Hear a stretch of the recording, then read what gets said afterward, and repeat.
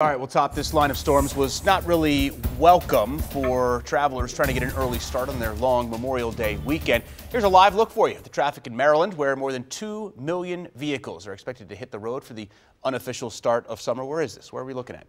With today and tomorrow being the busiest days to head out of town, many people from our area will be heading to Delmarva, the beaches. More than 340,000 vehicles are predicted to travel to the Chesapeake Bay Bridge this weekend. All right, so that's Route 50. You can guess which traffic is which. The traffic going eastbound, probably the one there on the left-hand side of the screen. About 600,000 people are expected to drive north of D.C. on I-95. So here's what you need to know. If you're traveling this Memorial Day weekend, the Maryland Transportation Authority suggests leaving after 10 o'clock tonight or before 10 a.m. or after 10 p.m. tomorrow. So basically there's a 12-hour window of time tomorrow that they don't want you out there on the roads.